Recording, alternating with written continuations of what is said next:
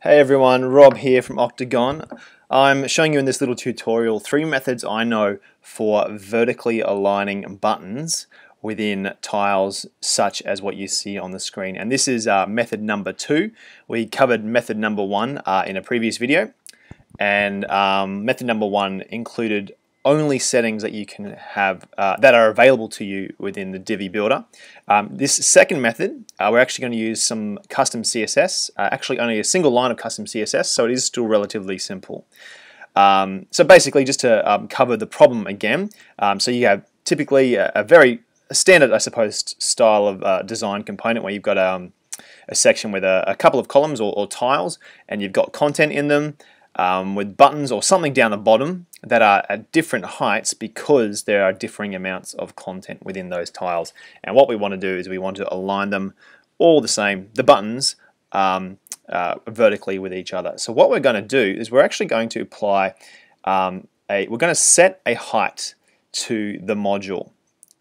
And the way we're going to do that, first of all, we have to find out what the height is, and then you have to write the CSS for it. So I'm going to show you the way I find the height. What you can do is you can just keep trying different heights until you get the one that fits. But what I always do is I jump over to the front end of the front end page, so what people actually see. Hit inspect. So right click and then hit inspect.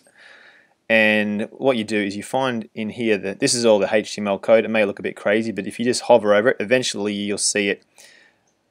There you go. The blue ETP blurb content, basically that represents our blurb module. So it doesn't include the button below it. And basically you do this to the blurb that is the torso. So of the 3 blurbs, we have our left one is the torso. That's why we've got that here.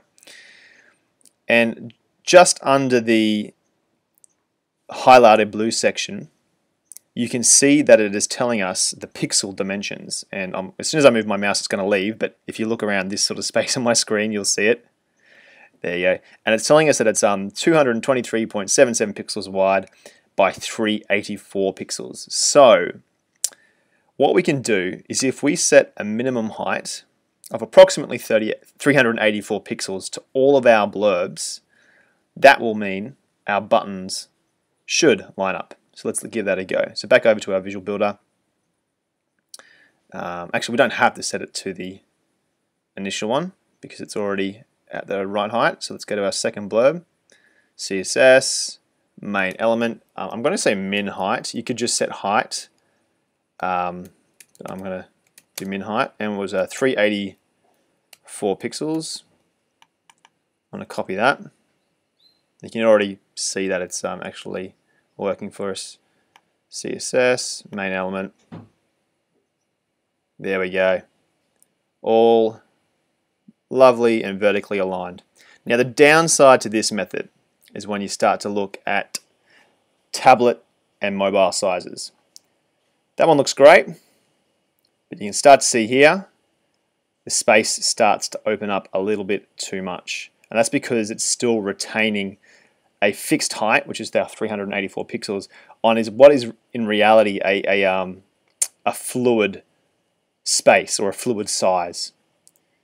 So I have used that on occasion, but you do have to play with it, especially on your different screen sizes, and make sure you are happy with the spaces that it gives you. And basically that will come down to the quantity of difference in content within each tile. So that's method number 2, some upsides and downsides to it, but it's good to know.